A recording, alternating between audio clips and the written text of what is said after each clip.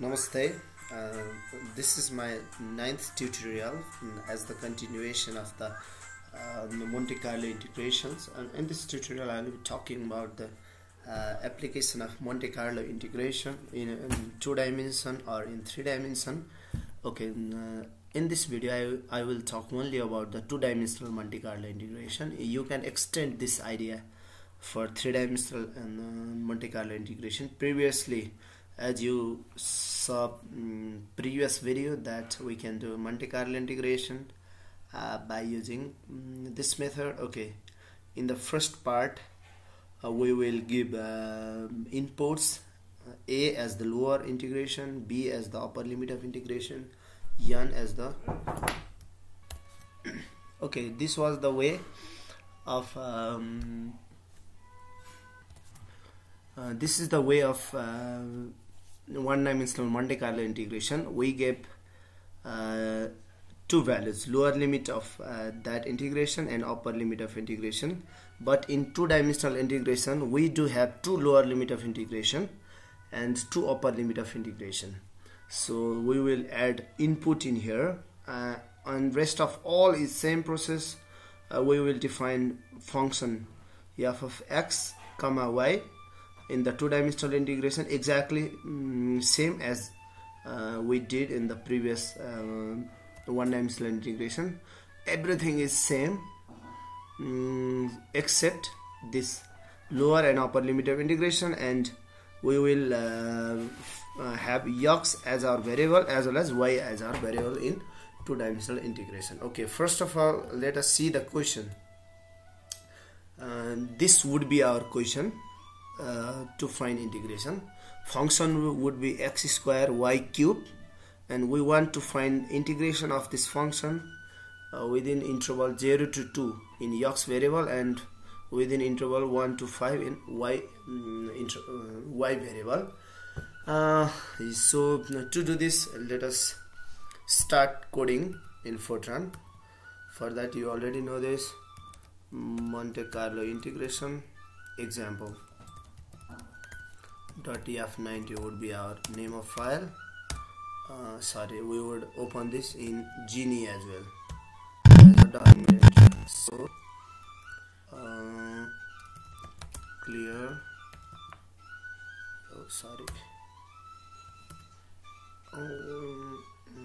Clear. Okay. So Giri int example .f90 would be the name of our file, and Giri will open, and yes, everything is same. Okay, so we will start our program. Name would be example, and yes, we will end the program and we will define function first, a real function f of x, and this would be the end of our function. We define, we are doing 2-dimensional integration, so function would be of x as well as y. So let us define the variable x and y as our real, and function would be, what's the question? Yes, x square y cube would be our function. X square into y cube. Okay, so this is the function, and we defined function. Now let us call that function first. Define implicit none, real, external. Yeah, this is used for calling this function inside the program. And now, yes, let us give input. Okay, to understand input, first I will denote integration limits of x as a to b, and I will denote integration limits of y variable as c to d. Okay, so first define that. Okay, print Welcome to the program by Mohan. This person will be the input. Okay, so please insert a lower limit of yaks, and computer will read as a here. Okay, this would be the lower limit of yaks. Similarly, print insert the upper limit of yaks. Computer will read this as b.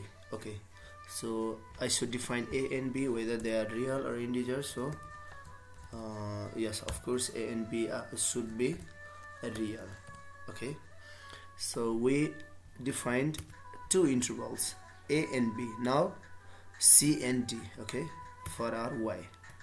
So again we can copy this and modify this y to do a lot of works. We should do work smartly. Lower limit of not x, this should be y, and lower limit of upper limit of y, this should be c, upper limit should be d. Okay, we have not defined c and d here, so define c and d as the real variable. Now let us divide those intervals in the random numbers. So print, please insert the value of insert number of random num. Okay, so yes, this should be yarn, right? It yarn. So computer will read this as yarn. So we inserted yarn, and now input is complete. Now let us move to the programming. Well, first we are going to generate random numbers. Okay, so for generating random numbers, as I explained in the previous video, we should start do loop. Okay, so I runs from 1 to yarn, and this is the format of do loop. Alright, so first I'll define p. Okay, so this is the p, and random number would be p. P equals a random number. Alright, so this is p. Now we are going to change the interval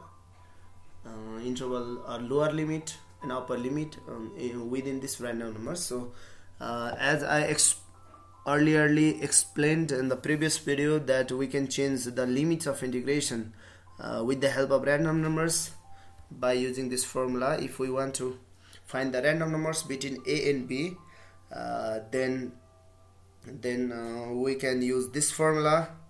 For instance, yaks equals, this is our variable, yaks equals a plus p into b minus a minus 1. Okay, so if you don't understand this, check my previous video, then you will understand it. Okay, so this is the yaks that I generated in the interval from a to b. Now I will generate random numbers from interval c to d as well. So I will modify this.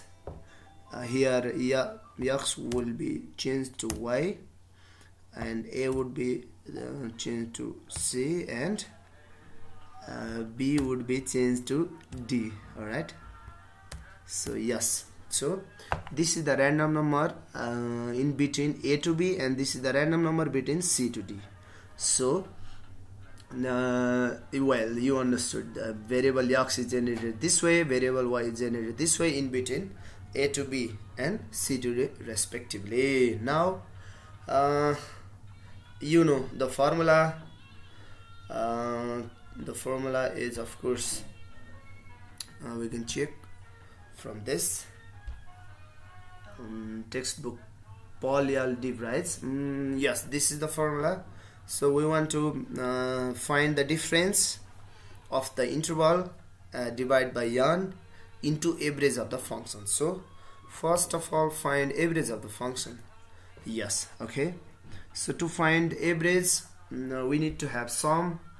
To find sum, as I am showing earlier, we need to define sum equals 0 first. Then inside the do loop, let us define sum equals sum plus function of x comma y.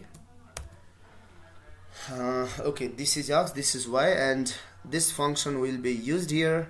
Okay, how this works? First of all, sum value of sum would be 0 for I equals 1. So 0 plus f of first random number in interval a to b and first random number in interval c to d. So this will give function plus 0, and this will be the sum 1 for I equals 1.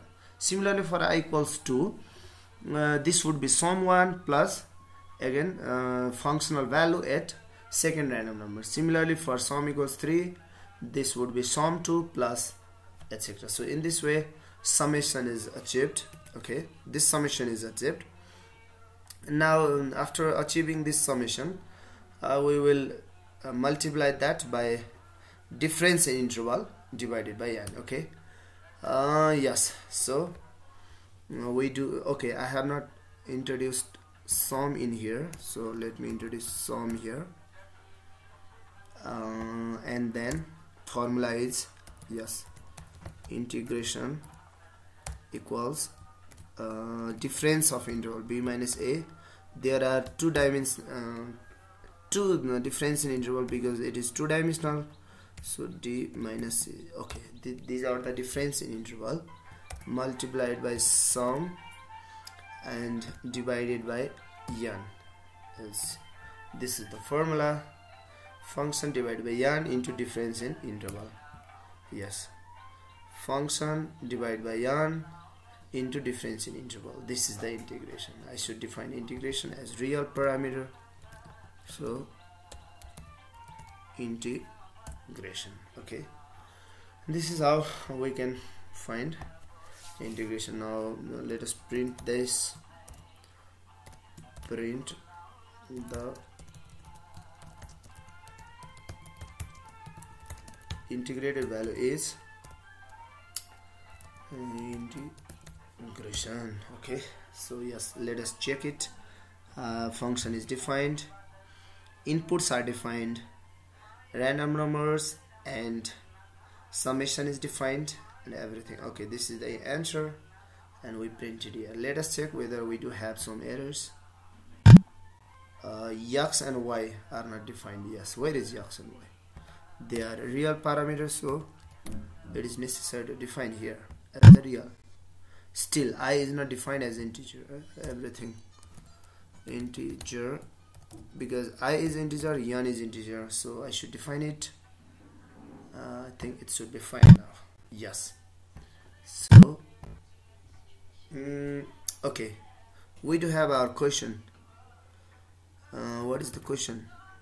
Okay, interval for x is 0 to 2, interval for y is 1 to 5. Okay, so limit of x 0 to 2, and for y I forgot, for y 1 to 5, 1 to 5. So random numbers, I want to generate 10,000, 1 lakh random, 10 lakh random numbers, and the answer is 753. Okay, so our true answer is what is our true answer?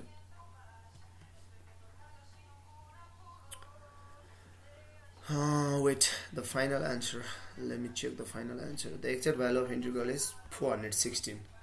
So answer is quite different. 0 to 2 and 1 to 5, x square y cube.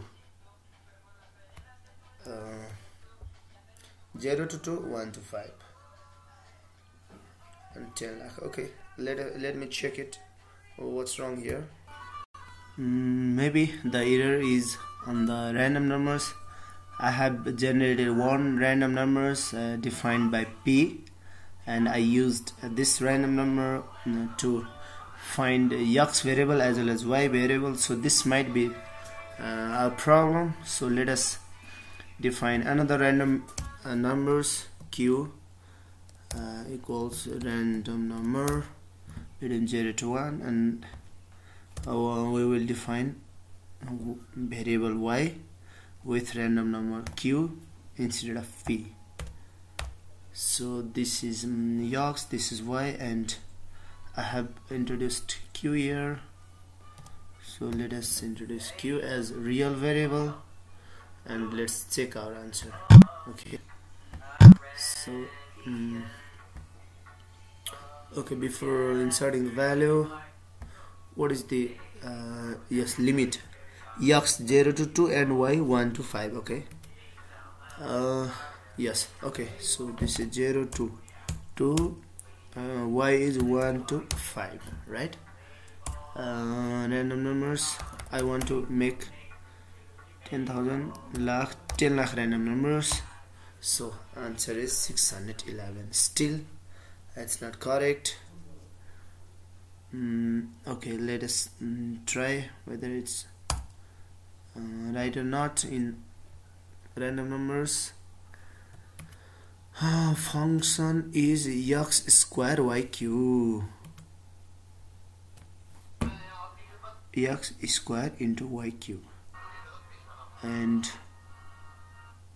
oh, here this is p, I should remove this p by q.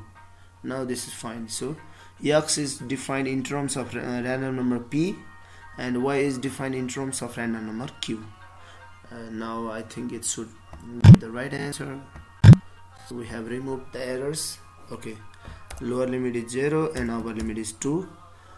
For y, lower limit is 1, upper limit is 5. So we want to generate 10 lakh random numbers, and the answer is 416. Absolutely. So yes, answer is 416. Of course there are some sort of errors while doing calculation. Where is our answer?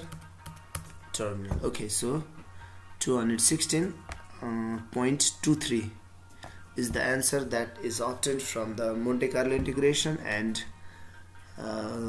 216 only by using manually or analytically. So this is how we can do two-dimensional integration, but make sure that okay, we got 2 errors from that and we can learn so many things. See, and we should define separate random numbers for separate variables, otherwise it may not get the right answer. Okay, so that's why I used p random numbers for our x variable and q random numbers for our y variable. Okay, so that is one point to be noted, and this is how one can find two-dimensional integration using Monte Carlo integration. Thank you so much for watching.